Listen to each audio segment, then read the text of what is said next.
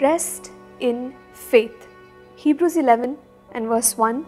Now faith is the substance of things hoped for, the evidence of things not seen.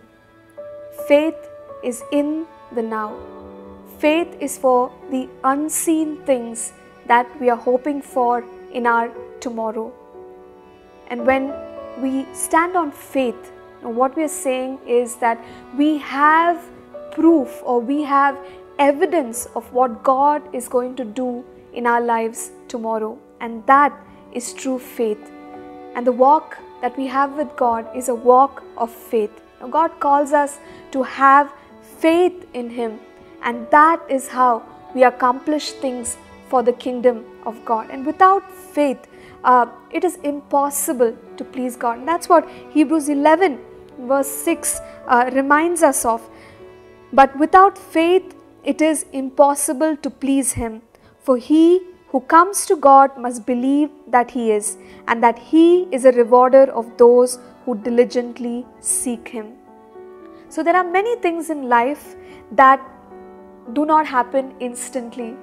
God gives us His promise through His word, but He calls us to wait upon Him. Some things could take a few weeks, some things could take months, and there are promises of God that could even take years.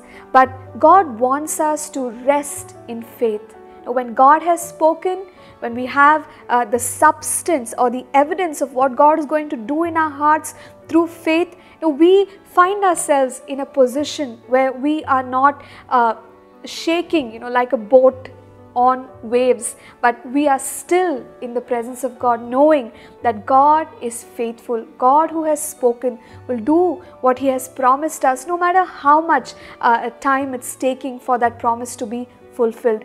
And so resting in faith is simply trusting in God, knowing that God will not fail us, even if time is passing by. And the classic example is Abraham. Now, Abraham waited for 25 years to see the fulfillment of the promise God gave him about his own son.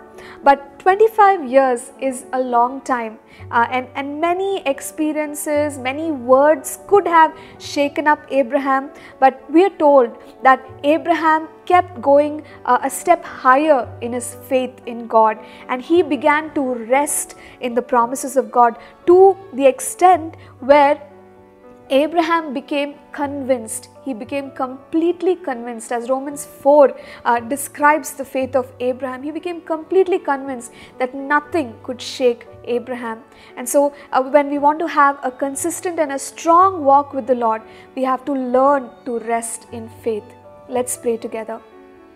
Heavenly Father, we thank You for Your promises, for they are yes and amen, O God. And God, thank You that, Lord, You will watch over Your word to see it to completion. Father God, we rest in faith because Your word is unchanging. We bless You. In Jesus' name we pray. Amen.